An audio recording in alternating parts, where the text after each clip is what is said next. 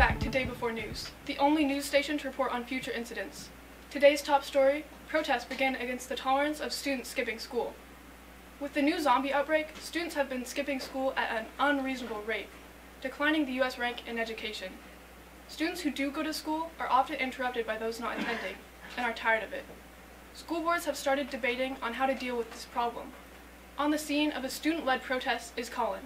Good afternoon, Colin. Good afternoon, Evan.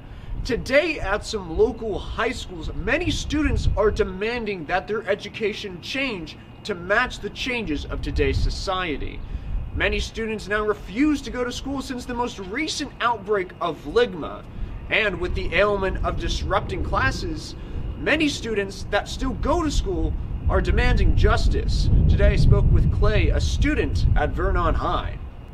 Since the start of ligma, your schooling has been deeply affected. How do you feel about the drastic changes to your education? It's upsetting. We can't learn anything with all these distractions. Most of my peers I haven't seen here for at least 3 months. And there's not much to learn when the teachers are gone too. What do you think would be the best course of action to get students back in school? I honestly think just taking some kids back to school would do the trick. It's kind of hard to want to go back to school when you've got to walk through a decimated city to get there. We've got to make it more accessible. Do you feel there should be repercussions for those skipping or crashing classes? I mean, yeah, either they should have to come to school or face the consequences. It's unfair for the people who actually go to school to be the only ones facing negative impacts, but no punishments have been served. The school has been talking of this matter for the past week and currently are in the process of... Does anyone else see... Hey, back!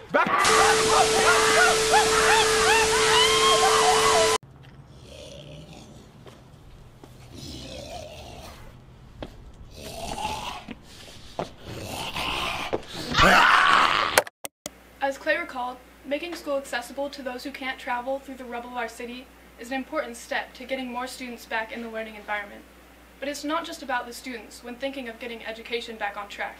For those who teach, their classrooms are often not a good teaching environment.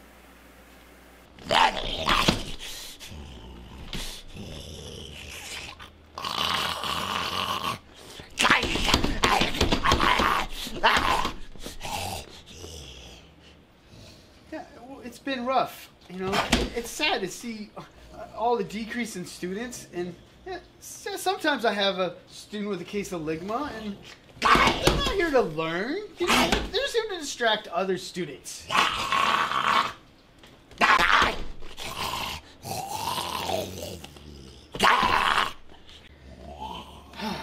think maybe if we had some help keeping them from biting people, that'd be great. Sam, hey, you're gonna be in my classroom. You gotta stop trying to eat Isabella. With different proposed solutions for moving forward this school year, many are hoping the Vernon Cove School District's board will be making new changes and getting kids back in class.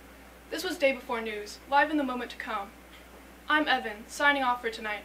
Tomorrow at 9, technology innovations as new AI speech for ligma patients could be the new norm.